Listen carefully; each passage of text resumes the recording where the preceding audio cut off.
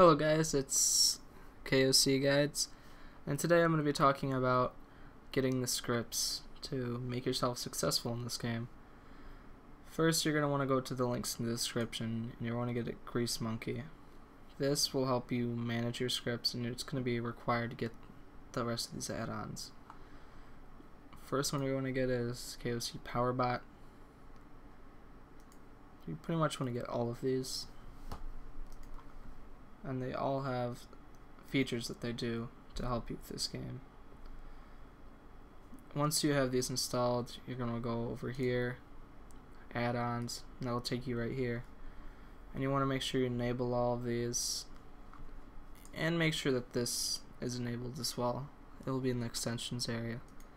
Now once you're in game, you might want to refresh it, and then you come back to this, and you'll have a few tabs up here that you can click on. Tower alert, you can configure it as well as you want.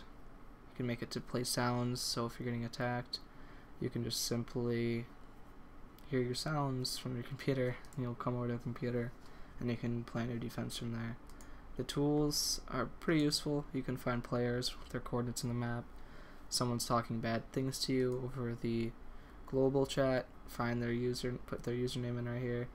Then you could probably use this to get their coordinates. Now you can also go over to the overview. It'll pretty much show a lot of your stuff over here. Troops. I don't really have anything on here. My domain I played on is not up anymore, so. But this will pretty much help you with tower as well, and it'll send things into the alliance chat. Now let's go over to the throne room. You can take it so it salvages the bad items you get for Atherstone for when you're cresting.